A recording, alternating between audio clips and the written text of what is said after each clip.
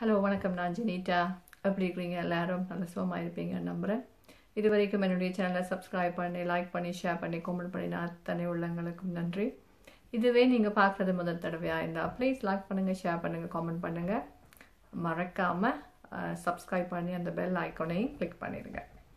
இன்றைக்கி நான் உங்களோட பேச வந்தது இன்பமும் துன்பமும்.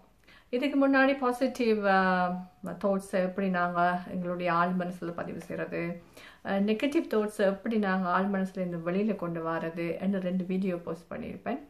அதை பற்றின அல்லது அதை ஒட்டின வாதங்கள் அல்லது எனக்கு வந்த கேள்விகளை வைத்து தான் இந்த வீடியோ உங்களுக்கு நான் போஸ்ட் பண்ணுறேன்.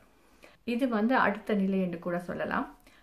எண்ணங்கள், எங்களுடைய மனசில் தோன்ற எண்ணங்களை நாங்கள் தள்ளி நின்று பார்ப்பதற்கு முயற்சி செய்ய வேணும். எப்பவுமே நாங்கள் உள்ளுக்கு நின்று எங்களுக்கு வர எண்ணங்களை எங்களுக்கு சரியாக பார்க்க தெரியவில்லைன்னு சொல்லலாம். லைக் இப்போ எனக்கு மனசில் ஒரு எண்ணம் தோணுதுன்னு வைப்போம். அதை நான் போய் இன்னொரு ஆள்கிட்ட கேட்குறேன், இது சரியா பிள்ளையான்னு. அவங்கள்ட்ட இருந்து வர பதில் எனக்கு திருப்தியாக இருக்கும், சில நேரம் எனக்கு திருப்தி இல்லாமல் இருக்கும். பட் அந்த அவங்கள்ட்ட இருந்து வர பதில் அவங்களுடைய பார்வை என்பதை நாம் மறந்து விடுகிறோம். ஸோ எங்களுடைய மனசில் தோன்ற எண்ணத்துக்கு எங்களுக்கு தான் அது சரியா பிள்ளையா என்று தெரிய வேணுமே தவிர மற்றவர்களுக்கு அல்ல. ஸோ அவங்க சொல்றதுபடி நாங்கள் கேட்டு நடந்தோமானால் சில நேரம் இன்பம் துன்பமாகவும் துன்பம் இன்பமாகவும் மாறிவிடுறதுக்கு வாய்ப்பு இருக்குது. ஸோ எதுவாக இருந்தாலும் எங்களுடைய மனசில் தோன்ற எண்ணங்களை தள்ளி நின்று பார்ப்பதற்கு நாங்கள் முயற்சி செய்யும் பட்சத்தில் அது சரியா பிழையா என்ற தெளிவு எங்களுக்கு வரும். எங்களுடைய சிந்தனைகளை நாங்கள் தட்டி விடுறதுக்கு ஆரம்பிப்போம். எதுவும் சரி, எதுவும் பிழை, அல்லது எதுவும் சரியில்லை அல்லது எதுவும் பிழை இல்லை என்று சொல்லலாம். இந்த மனசில் தோன்ற எண்ணங்களுக்கு நாங்கள் தான் விடை கண்டுபிடித்தாகணும், தவிர மற்றவர்களால் அதுக்கு விடை கண்டுபிடிக்க முடியாது. இதுதான் நிதர்சனமான உண்மை. இன்பம் துன்பம் இரண்டுமே உணர்வுகள் தான். நாங்கள் ஏன் இன்பத்தை மட்டுமே சுவைக்க ஆரம்பிக்கிறோம் அல்லது விருப்பப்படுகிறோம், துன்பத்தை நாங்கள் எல்லோருமே தள்ளிவிடுகிறோம்?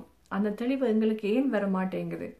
அறுசுவை என்னும் பொழுது எல்லா விதமான சுவைகளையும் எடுக்கிற நாங்கள் அல்லது சுவைக்கிற நாங்கள் இன்பம் துன்பம் என்று வரும் பொழுது இன்பத்தை மட்டுமே எடுத்துக்கொள்றதுக்கு ஆசைப்படுகிறோமே தவிர துன்பத்தை எடுத்துக்கொள்வதற்கு நாங்கள் ரெடி இல்லை.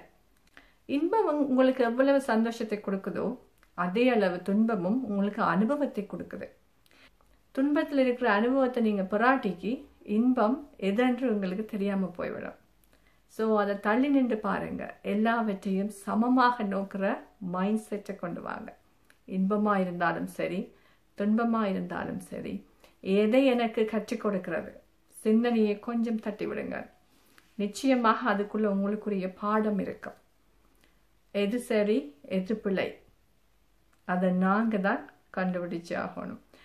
சிந்தனையோடு நீங்கள் யோசிக்கும் பொழுது அதற்குரிய விடையும் உங்களுக்கு வரும். ஒரு நிமிஷத்தில் 1000 எண்ணங்கள் எங்களுடைய மனசில் தோன்றும்.